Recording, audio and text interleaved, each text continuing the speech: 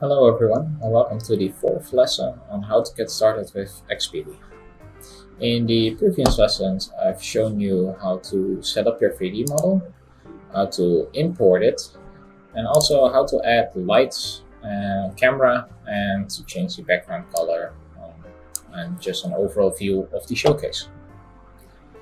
In this lesson, I'm going to show you how to set up materials and how to add them into material groups. First, we're going to go to the library. So on the left side, go to 3 stripes, and we have our media and our materials. We're going to go to the materials. This will bring us to the material library. And as you remember, when I first imported the 3D model, I created a folder for all my materials called shirt-chair. In here, I can find my t-shirt material, my frame material, the seat material, and also the buttons material. So if I want to change one of these, I'm going to start with the frame. So we can see, first of all, this is a type is a foam material. I want to change this to a mesh physical material extended. This one will give the best results and has the most options to change. So that's our first step. My second step will be to add an environment map. So an environment map is to reflect a certain image on your material. I'm going to find my reflection map. So these are all your imported textures. If you want to add more, you can select the add button and choose a file or drag them in. For now, I'm going to use my studio environment as my environment map. And because this is going to be a metal frame, I'm just going to leave the gray for now. We have our environment map. I don't need any bump maps or normal maps. I just need to increase my metalness value. And most importantly, I need to decrease my roughness value. I'm going to change this down, and you can immediately see in the preview that this is starting to look like a metal. So decrease this and increase your metalness. I'm going to increase my metalness to 1 and decrease the roughness to around 0.3. I'm going to save my changes, and this is how you very easily and pretty fast create a metal material. If you go back to our project and go to the preview, we can now see that we have this metal frame for our chair that looks like metal, it reflects like metal, and overall it looks really good. I change over to my shirt, it's still a gray material, also the fabric of my chair is still gray. So we go back to our materials, go to the folder. I'm going to select my material for my seat, and I want this to be a leather. So starting again, change this to a physical material, change my diffuse color to white, and we're gonna assign a texture. So I have a leather prepared. So this is also just imported with the add button. Select my leather. We can immediately see the change. Now this is a base type. So what I'm going to do is change my diffuse color to a brown. So this is going to act as an overlay. So I'm going to change this to a brownish leather. Something like this. I'm also going to need an environment map. So I'm going to select my studio environment again. This time I'm going to use a normal map. So assign, use my leather normal map. I'm going to tone this down a bit too heavy. So I can change the value, the normal scale, and I can immediately see the changes. And I'm going to, instead of changing this value, I'm going to assign a roughness map. And we can see immediately the roughness map. In this case, it's a bit too heavy. So I'm going to change it to 1.2, 1.4-ish.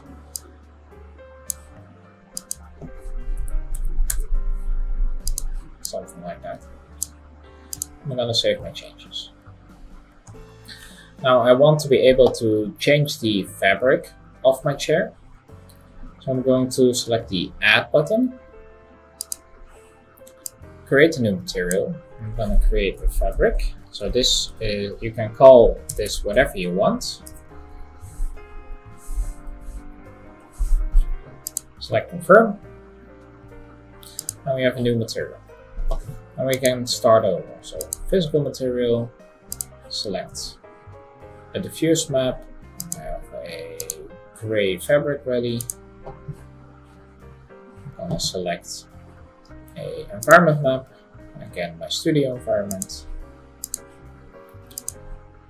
And then change my roughness. I'm just going to change the value a bit.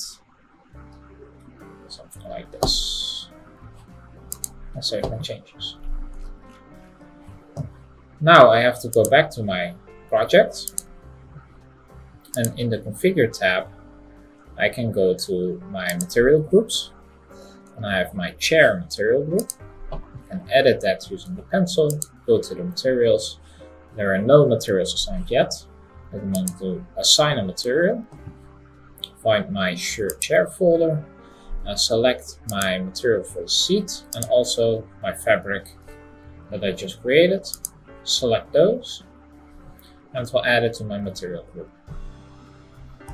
If I now go to the preview, I will still only see my letter. So it's only my letter type, and I see that my bump map is still a bit too intense. So I'm going to change that a bit later on. So I still only have my letter. I can't change between them. What we need is going back to the configure, going to the attributes, we need a question for my material group. I'm going to select Add Attribute, select a map group, and I'm going to call it Chair Fabric. I select Add Node. Inside of this node, I have to open it up and select my material group that I want to connect. So in this case, my chair material group. And I can select a display function. So I want tiles, compact, and round. Save this. I now go to my preview. I will have a second question. So I have my chair fabric question, and I have my letter, and also my fabric. And this is how you change between them. If I go to my shirt, this one still doesn't have any texture on it, so we're going to add that. And what we can see now is that we have one-sided polygons, so we can see the backside or through the polygon. What we can do is a small trick for shirts. I can show you inside of the materials. If I open up my material of my shirt, also change this to physical. I'm gonna change this to a orange. Assign a diffuse map, so I'm just gonna assign a simple fabric texture. Make this one, just to have an overlay a bit. I don't think this is the correct one, but for now it will suffice. And then I can scroll all the way down. I need a bit of roughness, something like that. And all the way down, I can have a selection in my normal side. So in the render tab, we have the normal side question, and I can select the last tab, the double-sided. So this will decrease a bit of your performance, but if you're using it just for a shirt, it's fine. So I select my double-sided material, save my changes, and go back to my preview.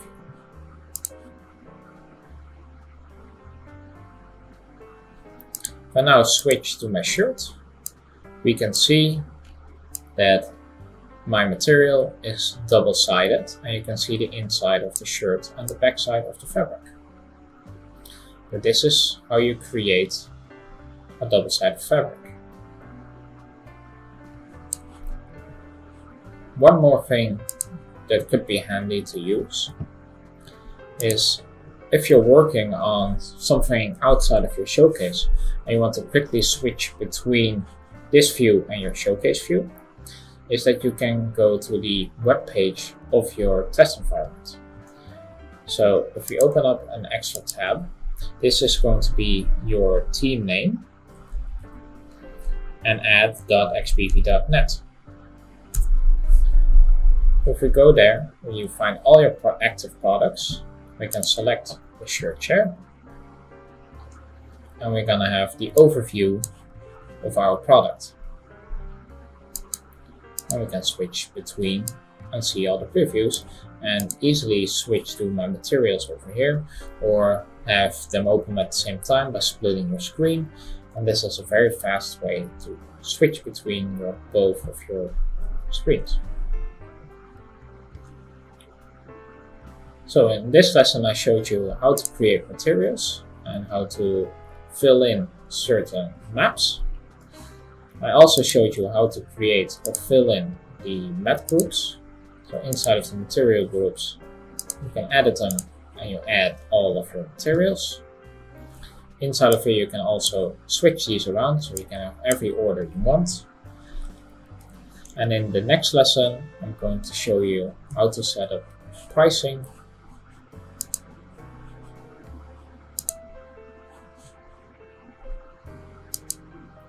and business rules.